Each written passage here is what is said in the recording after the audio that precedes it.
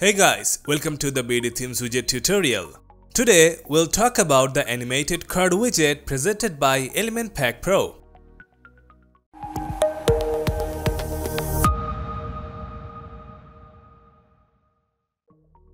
As soon as you drag and drop the widget inside Elementor page editor, you'll see a virtual tin can on the content area. Hovering on it will unfold a series of info in a colored background pane with a popping animation. Hovering back will retract everything back inside again. This is the basic appearance of the animated card widget. Let's see how you can customize it. From the animated cards section of the content tab, you can select an image or something to replace the default tin can using the image field here. Let's select a branded cola bottle for example. Then we can change the title and add a title link. We can also put words in the subtitle field as well as add text in the description field. After that, from the additional settings section, you can adjust the item height using the first scroll bar.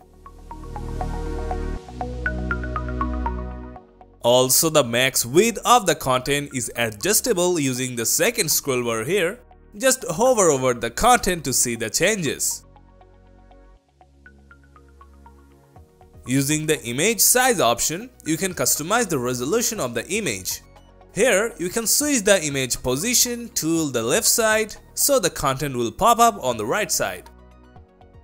Below are some switches to show or hide certain elements from the display such as the title, subtitle, text, and read more.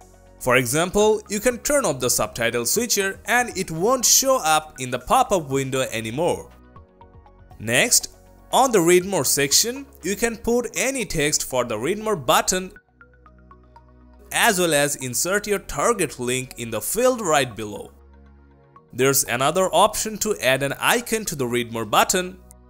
Use it if you like it. Moving on to the style tab.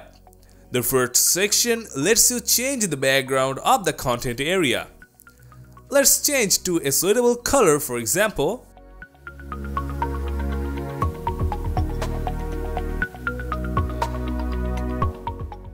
The option is also available for the hover mode. From the image section, you can customize the size of the image by the first scroll bar. Then there's an additional option for CS filters, opacity, and transition animation duration for the pop-up window. Next, you can change the color and typography of the title that belongs to the content area from this section.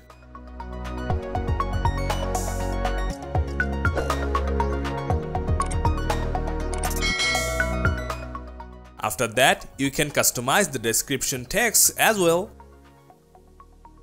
For the read more button, you can go for a solid border with a thin border width at the bottom for making an underlined text effect. Suit yourself in checking the result. That's how you put content using the amazing animated card widget.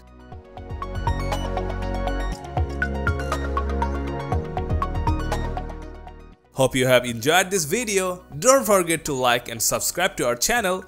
Until next time.